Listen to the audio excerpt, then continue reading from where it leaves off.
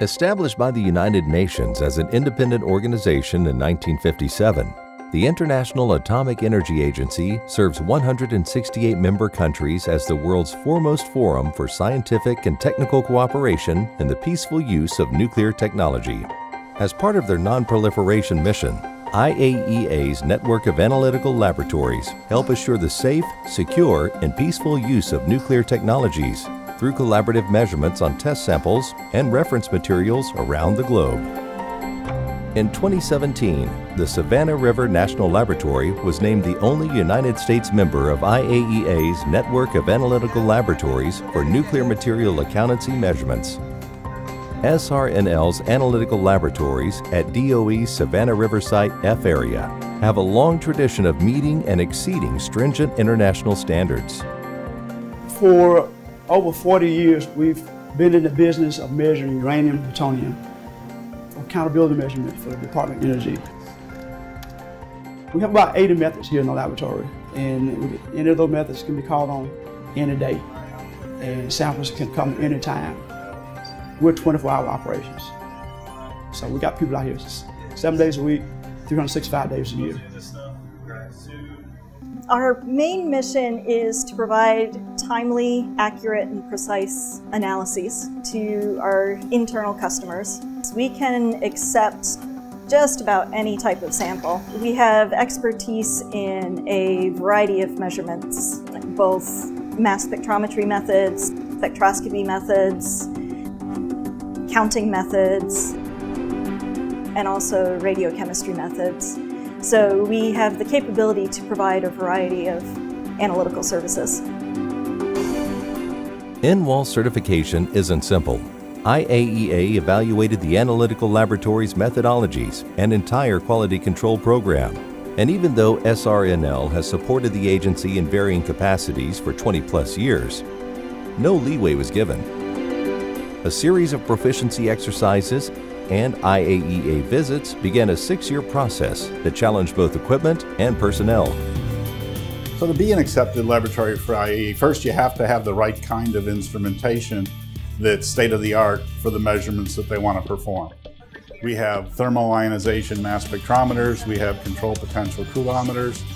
We receive plutonium and uranium samples.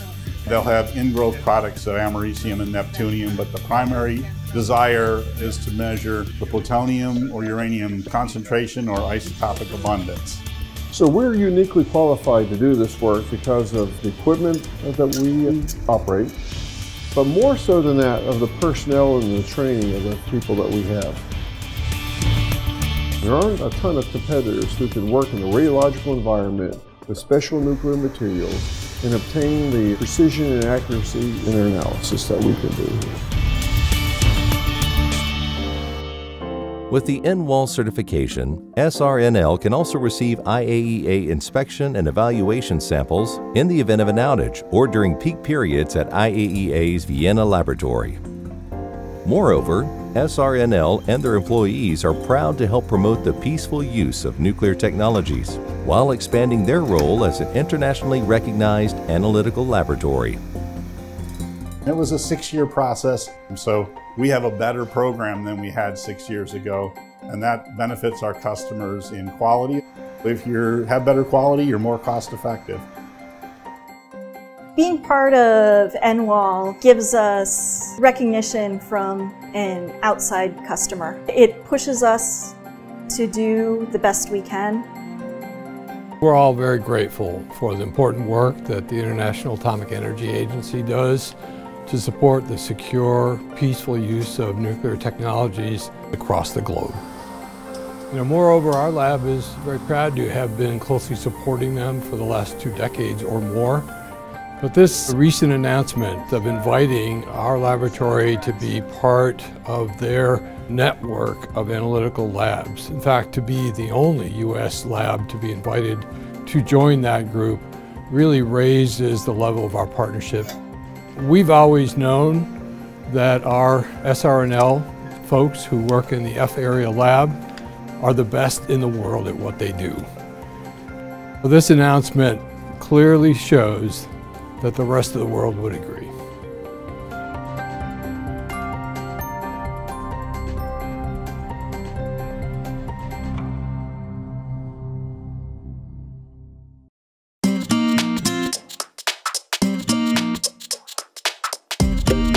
This month's CI Update takes a look at our overall continuous improvement metrics and last month's SRNS Focused Improvement Transformation Events Recap. FY17 employee engagement through March stands at 28.6%. 62 CI initiatives or FIT events were started or completed, and 615 ideas were submitted. Cumulative savings and efficiencies total over $15 million, representing 72% of our annual goal. Improving processes and making our work life better is at the core of continuous improvement. Have an idea for improvement? Contact the FIT Core team or your division continuous improvement representative and start your own improvement journey today.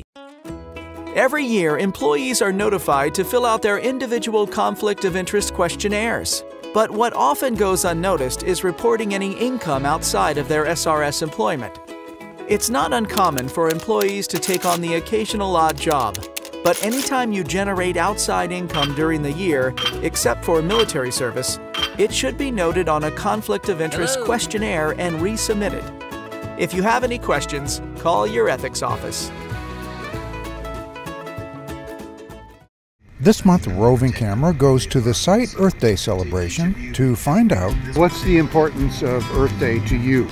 I think Earth Day is good because it recognizes the importance of keeping the planet healthy and making sure we do what we need to do to sustain it. Earth Day is not only about respecting the Earth, but also planting things that you can consume from the Earth. Earth Day is very important because, it's our Earth. We live here, my children live here, and it's important for us to build sustainable systems to keep it as good or better than we found it. I think the big thing for me is trying to instill the Earth Day spirit in my son so that it's carried on to the next generation. Do you know what anniversary it is? It's 45th, I think. Hold on, let me Google. 47th year observing Earth Day. The 47th. 47th, okay. 47th? Probably, let me double check. Actions we take today will benefit generations to come.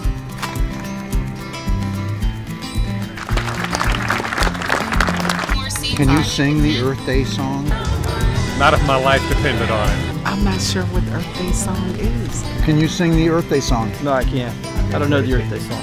You don't know the Earth Day song? I don't know the Earth Day song. Well, we could try if you did it first because we don't know the Earth Day song. Can you sing the Earth Day song? Absolutely not. I don't know the Earth Day song. Let the earth move under your feet. So keep up the good work, keep passing it on, pay it forward a little bit. Let's see if we can't continue to advance the sustainability techniques that we're starting to use around the site and just take full advantage of that.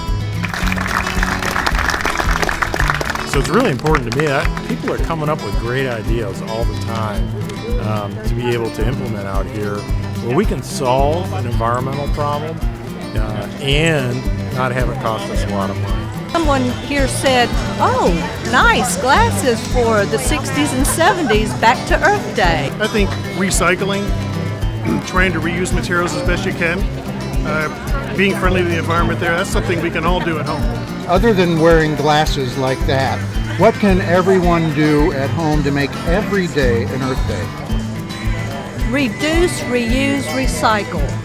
Just be conscious of the chemicals that you're using and recycle as much as possible, and just get involved in your community and clean it up. Plant trees.